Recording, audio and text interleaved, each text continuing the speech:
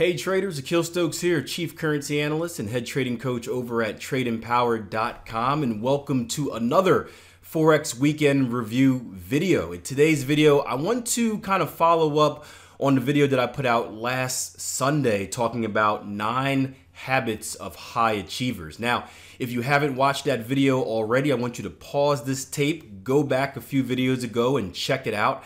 And if you have watched it, remember in that video, I asked for your response. I said, let me know which 3 traits or which 3 habits do you feel are most important? And well, I went under the YouTube comments, the emails, the Facebook messages, the Twitter posts, even on Instagram, tallied up all the responses. And the one that you guys as a whole felt that was the most important was, I invest in skills, not in reward. So that's what I want to talk about today in our weekend review video, what investing in skills really means, and I'll show you an example on a price chart.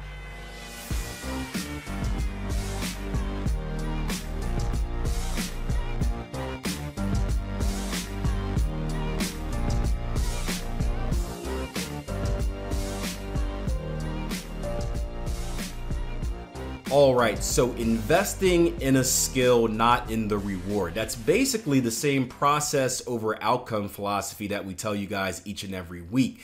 Now, when I first hear the word invest, I think of the word time. And I think of that word in 2 ways. First of all, invest means you need to put time into what you're doing. Skills just don't get developed by sitting here and doing nothing. You have to take action. You've got to take action. You've got to invest time in working on your skill of trading. It also means that learning a skill takes time. It doesn't come overnight. You can't expect to just say, I'm going to learn how to trade. I'm going to learn this skill of technical analysis and I'll be an expert by tomorrow. No, it takes days and months and maybe even years for some. I actually got an email from a client of mine saying this. He said, I will continue to backtest until I can build a portfolio. Nope. Yeah, he said, I will continue to backtest until I can build a portfolio of a few pairs. Then make a trading plan and forward test before going live. After that, I will continue to backtest and add some more pairs. And after that, adding more pattern formations. And when I'm comfortable with pattern trading, I will add structure trading. At first thought, man, this is going to take a very long time. It may take a year or so before I can add structure trading to my portfolio. I'm feeling a little stressed out because others can do it faster, but now I truly understand, or at least I think I do, what you guys mean by treating trading as a business. If you build a real business, it takes time to prepare before you can launch the business, many months or even years. I want to do it the right way. And that's a perfect example of making that investment. This trader who's coming through our course is doing it the right way. He's planning out his goals, what he wants to achieve in time, but he fully understands that it's not going to happen overnight. And I responded to this trader saying, I think the best course of action is to go about it this way. Learn one strategy first. After you learn a single strategy and you master it, now you got to go through the back testing and the forward testing and all the fun stuff that, allows you to be 100% confident in it. But once you have a proven strategy that has a positive expectancy and you're going about consistently trading that strategy day in and day out the markets, that's going to open up time for you to learn the next thing. So essentially you can learn a new skill while benefiting off the hard work that you put into learning the last skill. And I know that's something I did for a while in my trading. I started off trading advanced pattern formations only, and I really traded a few pattern formations. I did that for about 2 years, but while I was consistently profitable trading those pattern formations, I was learning how to trade structure and trend continuation and counter trend trades as well. And it did take some time because it's hard to focus on. I was doing education and trading and trying to backtest, but I was able to make a seamless transition to adding new strategies to my portfolio without rushing it. So I think that's the proper way to go about trading. Learn a single strategy first, then add strategies later.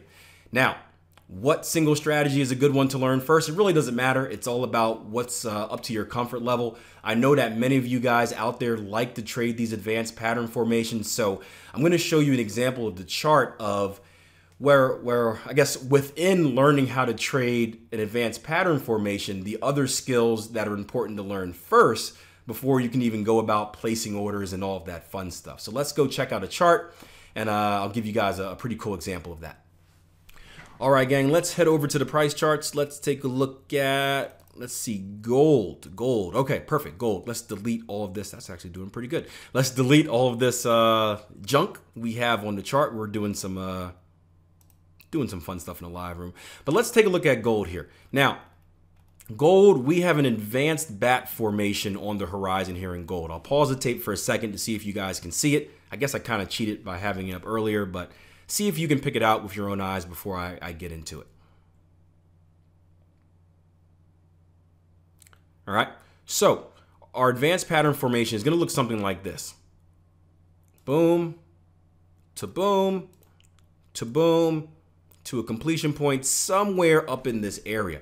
And the issue that I see with a lot of traders, and I see this on here on TradingView, I see it through email, I see it all over the place, is many traders want to hop straight into trading these advanced formations. And there's nothing wrong with that. This is, in my opinion, the least subjective way to trade. And for someone that's new, for someone that's working on process over outcome and eliminating emotions, it's a very easy way to get started. However, it's a myth that you can just hop into the market and trade these right away. In order to trade these advanced formations, you need to know a few things first.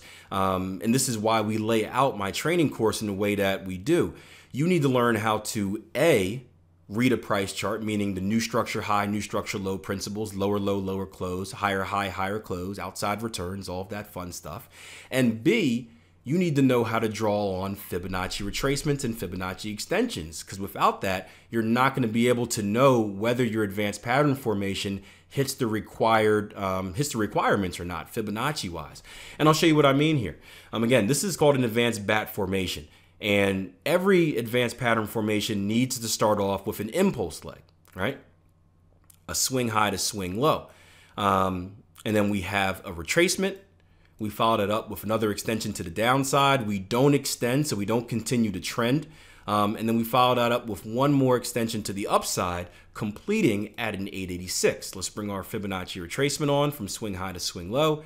And you're going to see that, almost nailed it.